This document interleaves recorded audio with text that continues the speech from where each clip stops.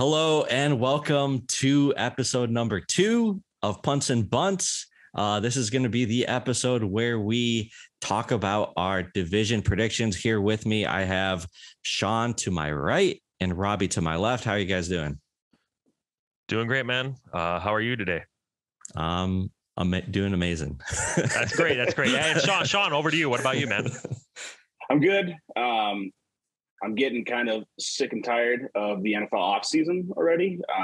My team has been stripped and selling parts like a chop shop, and it's really kind of killing me inside. I'm kind of playing the daily guessing game of like, is it a rebuild? Is it a reset? Either way, most of my favorite players are gone. And it turns out, all the rumors are that my next favorite player, DK Metcalf, might be on a trade. But that's mostly, I think, people wanting him. Seattle isn't saying they're going to get rid of him, but Seattle is also ominously using the same language about keeping DK Metcalf that they said about Russell Wilson. So I have zero faith that he's going to stay. But I swear to fucking God, if they trade DK Metcalf, I'm going to start knocking on Pete Carroll's door with violence in my mind. Didn't you already do that after the Super Bowl? I want to get into it. I relive that nightmare like every time I close my eyes. I've never experienced like a relationship heartbreak. Like, I've been dumped, but I've never been like heartbroken until that moment, until they called a passing play on the goal line. They had with Marshawn Lynch. With Marshawn Lynch, who was tied for the league lead in touchdowns that season, which means there was no other running back that season who had more touchdowns than him, while he also only fumbled 3 times all season. And he was averaging, I think, almost 5 yards a carry. But I don't want to get into it. I want to talk baseball because baseball hasn't broken my heart like that. In fact, baseball, the Cubs coming back from a 3-1 deficit, was almost as good as it hurt to see them throw the interception at the 1 yard line or the 2 yard line. So, I don't know, baseball, man. That Rajay Davis home run pretty much broke my heart. I don't know if that was probably the saddest I've ever been as a Cub fan, dude. It was sad, but looking back on it, it made the game so much better. It made the game so much clutch better. On his side. Yeah. Oh yeah. Off the camera too, just LeBron James going crazy, and I was like, "It's like I'm a Yankee fan, but I'm cheering for the Indians, who are now the Guardians." But I do remember after they won that game, I kept yelling like, "Show me LeBron! Show me LeBron's face!" Because I wanted to see that bitch cry. Yeah. All right, so let's get into it. We're gonna start with NL West. I don't think it's any surprise who I think we all picked. Diamondbacks. There you go. So it is a surprise. The Rockies with KB. There you go. That's all they needed was just KB. They were Chris Bryant away from competing. Well, the thing is, I think that you got the Dodgers, who obviously stacked and have gotten more stacked with the acquisition of Freddie Freeman, among others. But I think the Rockies are actually, I don't think they'll be relevant in the next 2 to 3 years, but you look a little bit beyond that, I think they could actually be a team that could fight for at least a wild card spot, if not more, depending on seeing what the Dodgers and Padres do down the road. But since we're here talking about 2022, clearly Dodgers going to take it. I don't think there's any argument. Yeah. I thought for a moment the Padres, until I remembered the Tatis injury. And it's like that, I think, is going to, contribute to a slow start, where in a division like that with the Dodgers, and who knows what the Giants are going to do. I feel like, there's 162 games of baseball, but I still think that starting off strong and having, especially in a division where it's going to be kind of tight, those early wins, I feel like, were pretty important. Absolutely. And I think that as for the Padres, I'd like to see what they can end up doing with some trades they could get going before the beginning of the season. I know it's really coming up quick, but we'd like to see what could really happen with that. If they could actually end up shipping Osmer now that they have Luke Voigt, and see what goes on from there. Yeah. And as far as their offseason, Padres offseason, I think Padres fans would agree that they would have, like Robbie just said, just wish they would have done a little bit more. They were tied with Seiya Suzuki. He was supposedly working out over there with them. And 2 days later, he signs with the Cubs. So they did get Sean Manaea, which is a huge fifth starter. If you look at that starting rotation, the rotation's pretty good. But I just other players that they just kind of missed out on or were tied to, and then it just didn't go their way. And because of that, I also have the Dodgers winning the West. Yep. I mean, I think the Padres could make a valid opportunity to wild card spots just to see them in the postseason potential. But I don't really know where they go beyond that. I mean, we'll see what happens once Tatis comes back and healthy from his injury. We'll see what goes on there, and if they can end up getting some kind of package for Osmer. Right. So I guess we move on to the NL Central. Cubs, let's go. Remember, I'm the unbiased Cubs fan. No, it pains me to say it, but I did go with Cardinals. So yeah. It did pain me to do it. I hated typing it, but I mean, you got the guys on the corners there between Arenado and Goldschmidt, and then I don't know. I mean, it would make such a storybook ending for the Pujols career and a Yachty career if they could somehow do something special there in St. Louis. And as much as I don't want to see it, it would end for some great baseball. It would just be some great things to see. I saw Sean kind of shake his head during the Molina Pujols. Oh, it killed me. It killed me to say that out loud. I literally, like, a guy was yelling at me in Cardinal Stadium for calling Molina a pussy. So we got that going. No, I mean, like like you said, the story's cool. I mean, it's two people that, like, it's like anything else. You have a team that it's like, even if there's cool stories, you still don't really want to see them. Right. I mean, it is neat. The Pujols thing. I'm curious to see what he actually does. I mean, is the plan for him to just DH? Is he going to even DH against lefties? Probably DH against lefties. Is he even going to be even a consistent DH, or is he just going to kind of be a spot guy, situational bat kind of a thing? He'll pop into first base every now and again on a Goldschmidt off day. He definitely will. I don't think he'll take, like, in any big game scenario, they're not going to stick Pujols in that lineup and at first base because he is not nearly as fluid on his feet as he once was.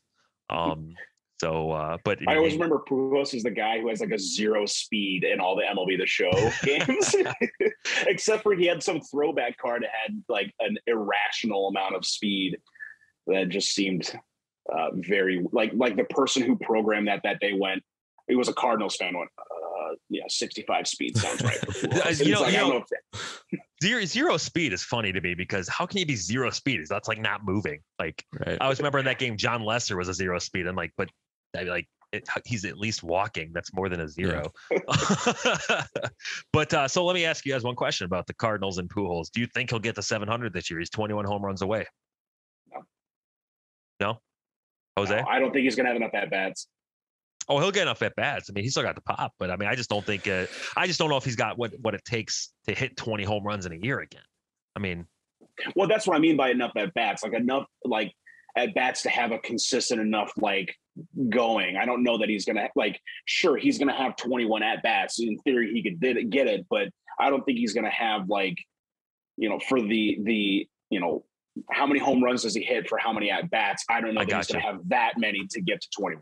So do you think he's? Oh, go ahead, Jose. Sorry, I was just gonna say. So he's 21 short. Yes. If I put the over under at 15, over or under for home runs for him that he gets, yeah. Ooh, that's tough. I'd say probably about. I'd say about 15. So I'd probably say the over because if we're taking 15 and a half. Okay, then under. Then I'd say under because I think he'll probably hit about 14 to 15 home runs this year. All right. I'm guessing about a dozen. Okay, so all right. So I'll go on record right here and say that he hits 18 home runs. How sweet would it be if he had 20 home runs and on the last at bat of the season, the regular season where it counts, he hits one and it gets robbed? That would be amazing. Or it swings foul, by a Cubs, just 3 feet from the foul line. Yeah. Oh, just like Martin robbed I can't remember who it was from the Cardinals to win the Central, and was that 2017? I think 17, yeah. To clinch in 17. Yep. Leonis Martin, that's who it was. Just one little quick thing about the Brewers. I have them in second, but I would not be surprised if I saw the Cardinals team kind of implode. And the Brewers just pitch. Like every year they pitch. The offense is a little bit you know, questionable, especially with Yelly, which I think he's going to bounce back. I think he has a potential to bounce back. I think he'll be a little better. I don't know if he's going to be a full on bounce back to MVP, but I think he'll be a little bit of bounce back. Yeah. I'm not saying he's going to be MVP Yelly. I'm just going to say like he's going to go back. He's not going to be the Yelly of the past 2 years. I agree. I agree with that. I think he'll bat like a solid 275 plus. So right. So I guess we go on to the NL East. I'll send it over to Sean to start it off here. Well, let's go with Sean. Phillies. But what about the Phillies? Harper, Castellanos, Schwarber. I feel like they've made enough moves to like compete. I mean, I'm also a big Castellanos fan. I mean, he's somebody I always want to see do well. I mean, even when it's on the Reds. Castellanos drives one. Exactly. So I mean, like, I just feel like, Castellanos and Bryce Harper and some of those players on that team, I feel like there's enough talent. I mean, that division, I don't see the Braves. I mean, I feel like when they won, they have talent for sure, but I feel like they kind of like were a surprising team to be doing as well as they were. I mean, I'm not as into the baseball world as you guys are, so maybe I'm the only one who's caught off guard by it. But, losing Freddie Freeman, the Nationals have Juan Soto and then nobody. And the Mets and the Marlins, I mean, I feel like are perennial dumpster teams. I mean, the Mets, if as long as they can stay healthy with that pitching staff, which is not to stay true to form so far this year. I do have them in second place. I mean, I think they could still they're still a decent team. I mean, it's just that it's the hard part, which, I mean, you could say this about any team.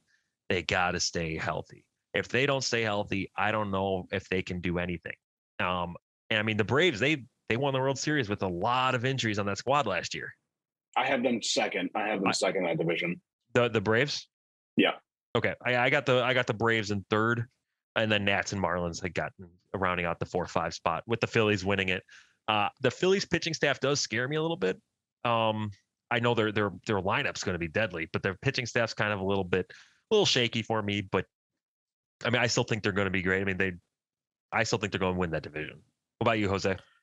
I think we've had this same discussion the past 2 or 3 years, and Robbie always goes with the Phillies, and I always go with the Braves.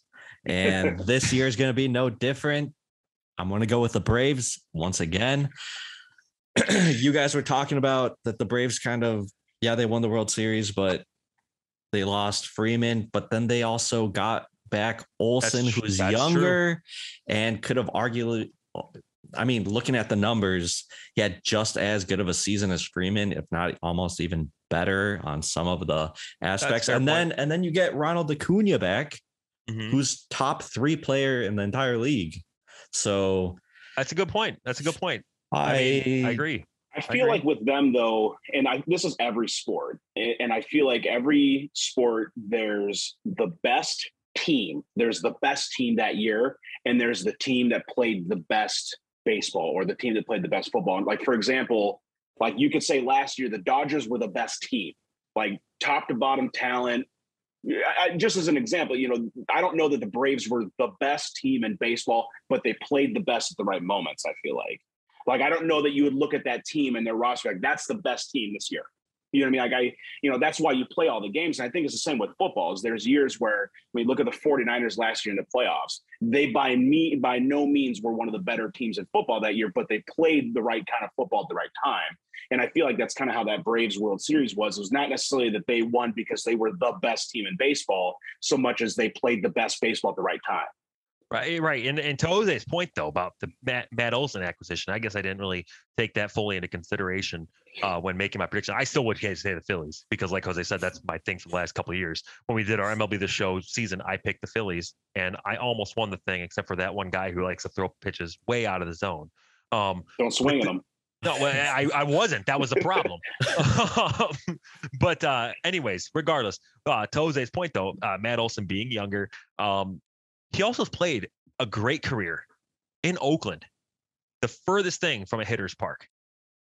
Like Oakland is probably the most pitcher friendly park in baseball, and I mean, arguably, obviously, but it's just such big grounds. It's not meant for hitters. And what can he do there at Truist Field there in Atlanta? It'll be definitely a sight to see. Have you seen the overlay of Matt? And I know it's 1 year to another year, but have you seen the overlay of Matt Olson's hits at home in Oakland overlaid on Truist Park? He'd be like touching another like 7 or 8 home runs if he would have been playing with the Braves. Yep, I did see that. That's like that, and I think that would be. And yeah, now that we've mentioned this, I still don't give the Braves the division, but I do think that that's going to definitely going to help the Braves out and give them a good lineup, a good solid lineup with Acuna. It's gonna be close. I have no doubt that that's a division that can. Because the same as Robbie, I didn't think about the Matt Olson part of it, but I can see that division kind of coming down to the last few weeks of baseball. Yeah, it's gonna be tight. That division's always tight. That division's always a barn burner. Like usually, like the Dodgers for the last however many years have been pretty much a front runner. It's been even hardly a fight, with the exception of those even years where the Giants were being relevant. But it's just I think some of those years the Dodgers were still winning the division. It's just the Giants were winning it. Like in 2014, they were a wild card team. So. And they were, I think, they were a couple other times too. They fought their way. I mean, I think in 2016 they were a wild card team too, if I'm not mistaken. Yeah. And they could have very easily beat the Cubs in that divisional series round. Yeah. So then here we go with the AL West, which is the division of one of Sean's favorite teams. The division of Sean. So I'm going to try that. Yeah, Sean's division. I'm going to try and guess who he picked, but I'll let him tell you guys.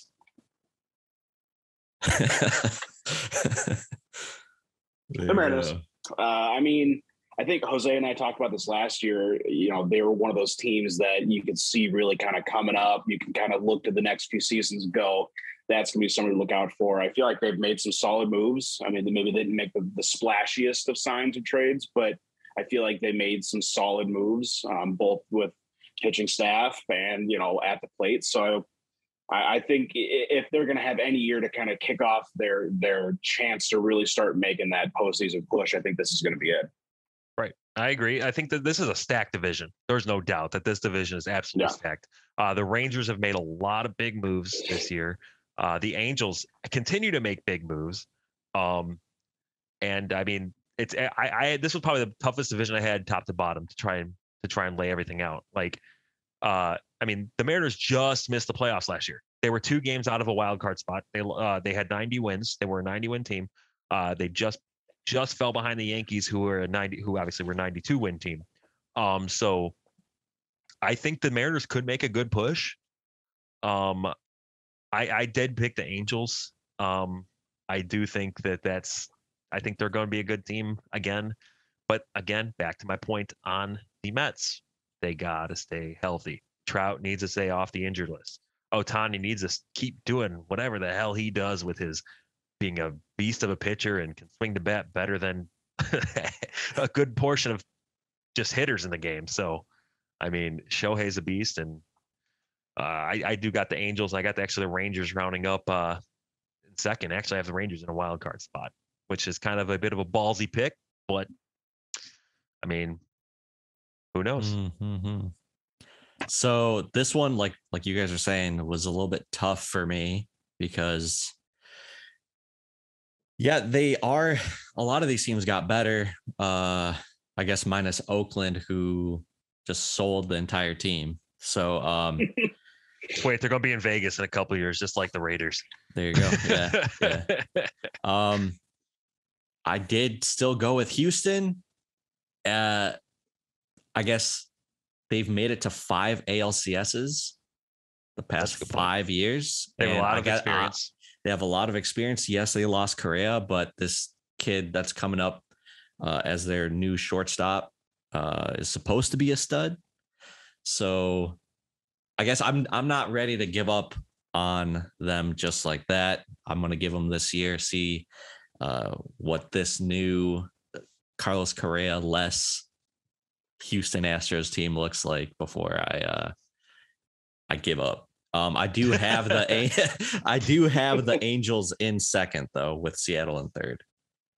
See, I have Seattle, then the Angels, then the Rangers. I put the Astros last because fuck them. That was a completely biased selection. I like when I filled this out, the first thing I did is put the Astros last. I'm hoping if I write it enough times, it'll just happen. Like I can will it into the universe. Well, I can tell you, I attended the last game the Astros ever played in the National League, and it was the Cubs versus the Astros. And I think the Cubs had 101 losses that year, and the Astros had 107 losses that year. And have to say that was one wild game. Went to extra innings. I think Brian LaHair had a walk-off hit for the Cubs. So there you go, Sean. There's your Astros in last place. and how many years later was it that then the Cubs won the World Series and then followed by the Astros? So yeah, that would have been 2012, and the Astros had 107 losses, and the Cubs had 101 losses, and so just 4 years later, Cubs win the World Series. 5 years later, Astros win the World Series. So right there, you have 200 lost teams battling it out. Win the World Series. But yeah. So that's it's just the Astros. I mean, that's great. That's one great thing about baseball is you see a lot of parity in the standings, with the exception of the Red Sox, Yankees, Dodgers are always in the playoffs. Yeah. But so I guess that takes us to the AL Central. All right, I'll take it from here to start on this one. Go for it. And another one. Go ahead. I was just gonna say another. You just said you're gonna take it, but I'm just gonna say that it's gonna be another one that's gonna pain me as a Cubs fan to say this 2022 season's gonna be a. Well, you know what? I mean, I ended up going with Detroit. I think the White Sox are completely the better team. I'm not going to argue that at all. But I don't know how it's going to be with them playing. Like, they really struggled against good teams last year. Like if you look at their schedule, they did fight a lot of injuries. But they've not made a lot of moves this offseason.